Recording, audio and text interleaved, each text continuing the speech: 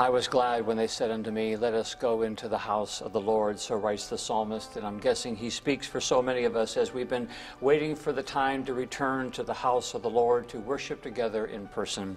It's been too long, and we're anxious to see the people we've grown used to seeing on Sunday mornings. And yet we're still in the midst of the health crisis of COVID-19, and we must do all that we can to help each other remain healthy as we exercise this privilege of worship.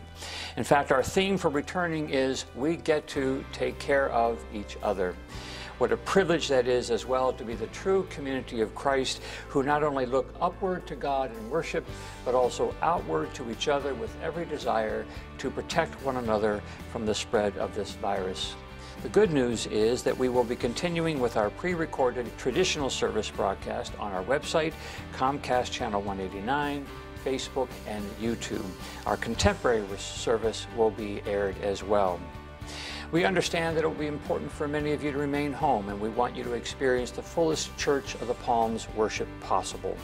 For those who choose to join us on Sunday morning, all three of our services, 9 o'clock in the sanctuary, 10 o'clock in the campus center, 9 o'clock back here in the sanctuary, will be available to you through a reservation process. Since our capacity will be limited to approximately 25% to ensure social distancing, we will need to know of your intention to come. If one service fills up, we are blessed to have 2 others for you to choose from. We ask that you reserve a place every week. The reservation process begins each week on Monday at 10 a.m. You will find the form on our website or in our daily e-blast. Make sure to include each member of your family, and make sure to check the box that tells us that you agree to join us in our efforts to take care of each other. Reservations will close on Friday at noon. Please let us know if your plans do change. If you have trouble making a reservation online, you can call the church office. When you arrive for worship, make sure to put on your face mask as you depart your car. If you don't remember to bring your own, we will provide one for you. We ask that you enter our worship spaces by the center front doors. You'll find folks at the main entrance who will happily confirm your reservation. Please check with them before entering. For only those who have handicap concerns, you can enter through the southeastern doors closest to the Palm Center. Our sanctuary and campus center will be sanitized, and a new air filtration system is in place in all of our buildings to move clean air throughout.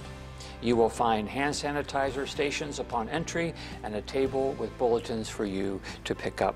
Also in the narthex, you will find take-home bags for our children. Ushers will help you find seating that will allow you to remain at a safe distance from others.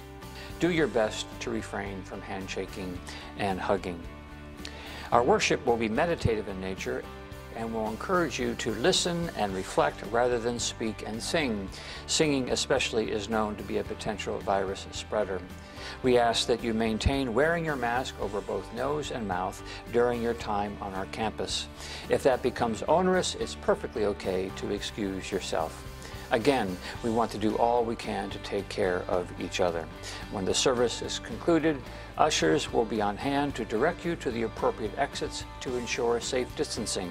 Offering plates will be available at each door for you to leave your offering, and of course you may wish to continue giving electronically or by mail. Please take your bulletin with you at the conclusion of the service. In the Acts of the Apostles, we're told that one of the marks of the early church was that they held everything in common.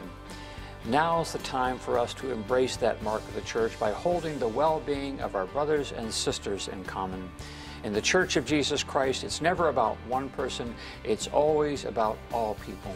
This promises to be a great chapter in the life of Church of the Palms as we bear with each other and, as the Apostle Paul said, look not to our own interests, but to the interest of others. We look forward to seeing you soon as we joyfully return to the house of the Lord.